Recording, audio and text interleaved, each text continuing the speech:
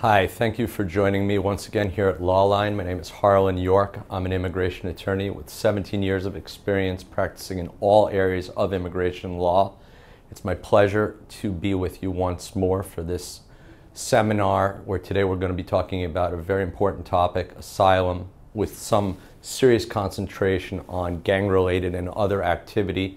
Before we get into the subject matter of today's lecture, I'll just tell you a tiny bit about myself. As I say, I've been doing this for about 17 years. It's the only type of law I've ever practiced.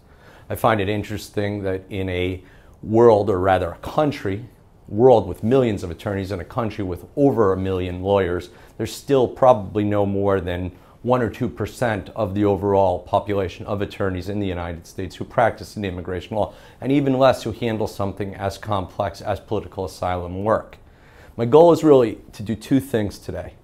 Number one, I'd like to make sure that those of you out there who've never done or done very little asylum work get a good overview of this type of work. And when I say asylum throughout this seminar, I'm going to be talking about the related forms of relief as well, withholding of removal, Convention Against Torture, things of that nature. But I may just continuously refer to it as asylum.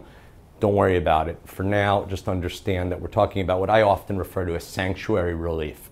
And the second thing we're going to do is really talk about claims based on gang-related and other activity. And with that, we'll talk right away about political asylum.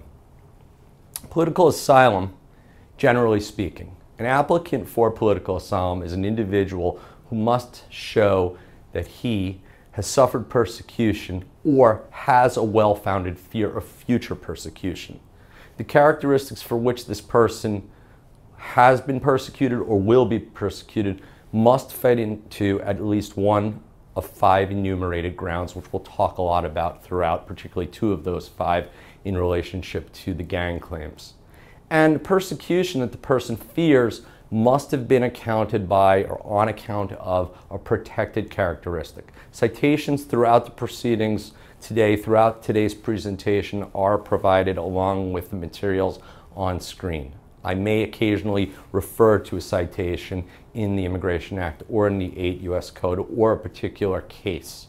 If I don't, it's there for you. And I'll give you my phone number right now, and I'll try to do this at least one more time throughout the hour, which is 973-642-1111. I've fielded calls in other cases when I've done CLEs like this for Lawline. I'm always happy to talk to practitioners out there. People have called me from all over the United States when I've done past presentations, and I'm more than happy to answer anybody's questions.